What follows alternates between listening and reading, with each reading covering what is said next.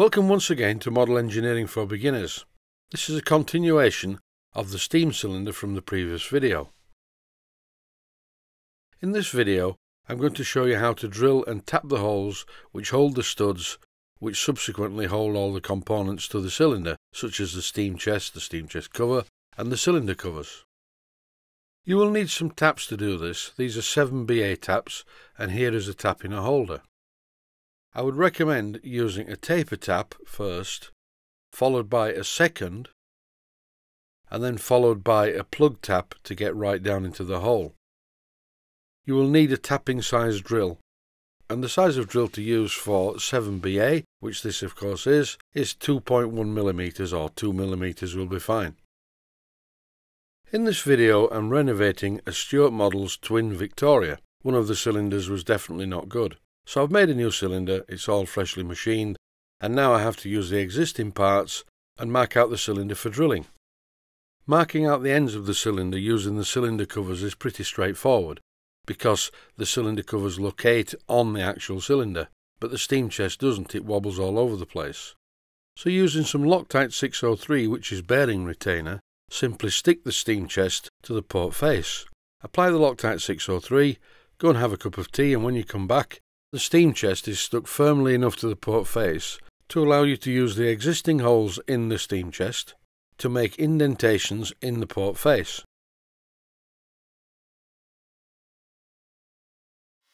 Don't put too much pressure on. We certainly do not want this drill to go too deep into the work because it's far too big for a 7BA tap. What we're going to do is use the indentation as a centre so that when the tapping size drill is used, it's in exactly the right place. Once this is completed, a simple tap with a hammer, not too hard a tap, will separate the steam chest from the port face. Then you can simply scrape off the Loctite 603 with a ruler or something similar. Over now to the drilling machine. With a suitable tapping size drill fitted, which is a 2mm drill, the first thing I'm going to do is set a depth stop. This will ensure that all the drilled holes are the same length, and this makes it very easy when you fit the studs because all the studs are then the same length. Saves a lot of messing about later. And here we have the cylinder's port face with 6 holes drilled in it, which are all the same length, and now I'm using a tap to tap the holes. But not at this speed. This is speeded up to stop anyone slipping into a coma whilst watching the video. The holes in this casting at this point on the port face are quite deep, so I'm using a taper tap first, and then I follow it straight away with the plug tap to get down to the bottom of the holes. You need to have a touch like a midwife when doing this because it's very easy to break the tap. So take your time with it. I found that when using the plug tap, I managed to get 3.5 turns more down into the hole. So the studs are a perfect fit in the holes and they go right to the bottom of the holes as well. Here you see a temporary assembly, and everything fits very well indeed. I'm quite pleased with this. After marking the position of the studs on the cylinder casting, using the cylinder covers in a similar way to the steam chest but without any Loctite, it's time to drill the holes as can be seen in the video. Use the depth stop though. Don't let the drill go through the flange all the way because it looks very unsightly. Not too bad if you're going to lag the cylinder, clad it in mahogany or whatever, but in this case, as I'm not cladding the cylinder, I want it to look cosmetically good as well. So don't drill all the way through.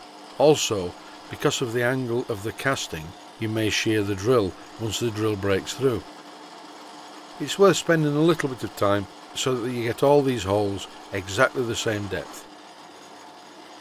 These are high quality castings from Stuart Models, made from very good close grained cast iron, so they've been very easy to machine. Sometimes though, some castings can be a bit temperamental and they will break drills. These don't, and that's good. I machined the mating surface of the exhaust port using my milling machine, and here I'm using a needle file to draw file the surface just to clean it up and give it a better finish. Handwork like this draw filing needs to be practiced to get it right. Keep the file perfectly square to the work. We do not want the thing to be slanted. You can use a bit of sandpaper after you've used the file just to clean it up a little further. This will be okay though. Because I'm making a replacement cylinder for an existing engine, I'm using the gunmetal exhaust flange to mark out the casting for drilling. Again, I'm using the Loctite principle, just stick it to the casting. When the Loctite's gone off, make slight indentations in the casting, then transfer to the drilling machine and drill all the way down. Again, use the depth stop. And as before, this will make sure that all the studs protrude just the right amount. It looks very bad on a steam engine when all the studs are at different lengths, and it's great to have them at the right length without having to cut them. So think ahead when you do this, set the depth stop and get all the holes the right depth. When drilling the centre hole, be very careful. This centre hole needs to go all the way down to the exhaust port, which is right in the centre, the square hole. You need to clear the chips, because if the chips grab the drill, then you may break the drill, and breaking the drill in the work at this stage will be fairly disastrous after all the work that's already gone into it. Cast iron of this quality generally does not cause problems with the grabbing, but always withdraw the drill from time to time to clear the swarf. Don't put too much pressure on, and be very careful as the drill breaks through into the centre port. As before with the port face and the end of the cylinder, tap the holes using a 7BA tap. These are not very deep holes, so you can go straight in with a second tap here, but don't forget to go in with the plug, and in between times tip out the swarf that is in the holes. Whilst using a tap, particularly with cast iron, the powdery cast iron gathers in the bottom of the hole, so get rid of this from time to time. You don't want the tap to lock up. You can see how much comes out, it's more than you think. So now I'm using the plug tap to get right to the bottom. And once again I'll get about 3.5 extra turns on this plug tap. I cannot stress how important it is to use a plug tap, because if you don't use a plug tap, what happens is at the bottom of the hole the thread suddenly tapers, and when you tighten up the little 7BA studs, or if you're using 7BA bolts, you may find that it grabs the 7BA bolt and the bolt shears, and you do not want that to happen. So once again, for possibly the third or fourth time, don't forget to use the plug tap to thread the hole all the way down. The secret to getting a successful tapped hole in a cast iron cylinder is really to take your time. Make sure of course that you use the correct tapping size drill, but take your time and back off the tap periodically.